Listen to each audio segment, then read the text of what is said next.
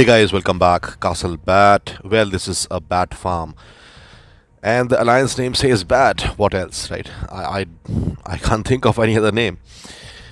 All right. So, well, this video is about farming. Yes. I mean, in a kingdom, in a game where you want to basically grow your castle, and as soon as your castle become higher, reaches higher levels, you need more resources, and the way to do it is, of course, you can buy. But here in this game, you can't buy much.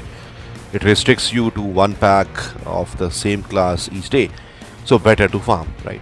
So that's why I made so many farms here. Now, what this video is about, whenever you make these farms and all, you need to train troops, and it's very hard. It's very slow process because the training speed is so bad.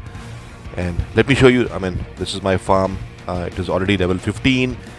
The best troops for training and farming, I believe, is siege level 1, and that's what I'm farming. It takes like 390 troops for 1 hour. Is pathetic speed. But here's a trick by which you can gain 20,000 troops of siege 1 free each day, and that way your power of farm alliance will grow, or the farm castle will grow, and hence you will have a bigger, more troops to farm, and hence your main castle will grow, right? So what do I do? It's pretty easy. So let's say this castle has a hospital capacity, a cap of, let's say, how much? It says 65,600, right? I haven't tried with lesser amount, but let's say if I hide other troops, I have 67,000 troops, but whatever is the extra troops, I will hide it, and I will leave the remaining troops in my building. All right, and as you can see, I have majority of T1 siege troops. That's what I think is the best, because look at the upkeep is 0.22 per hour. The load is 11.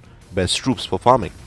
Now, what do I do? So basically have your main attack your farm. So once your main attack your farm, of course, your whole troops will be injured and they'll be in the hospital. All good. Wait for the day to pass. Let the timer, the clock, the game time reset. Right. Like my main castle attacked this farm of mine twice, and this happened yesterday, right? And all my troops were like sent to hospital. All good.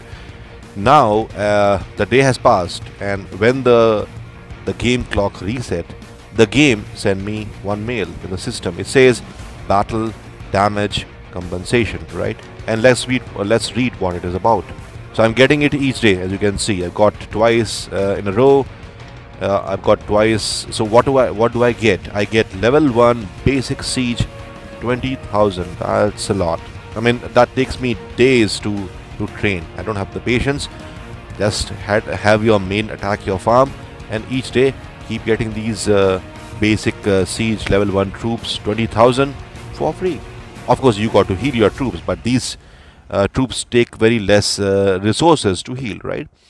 So let's say I say collect, and that's my 20,000 siege. Now if I go to my items, it should show up there, and in the items section here it says level 1 basic siege recruitment card. I say use, and that's where my 20,000 troops all come in, and my power increases by maybe 200 or 200k, or easy peasy, right? So free. Now I have more troops by which I can farm, and I can do this with all my farms, and hence my farming will be much better with more troops, right? And of course there are other ways to increase your farm. So I thought this trick, I'm utilizing this trick each day. I will stop once I have enough troops, but then this trick is very useful. I've tried with T1 siege. That's what is in my build in my castle. The main castle keep hitting, and I keep getting these every day. All right, try it out. Let me know if this works for you as well. It works for all my farms, so I'm happy.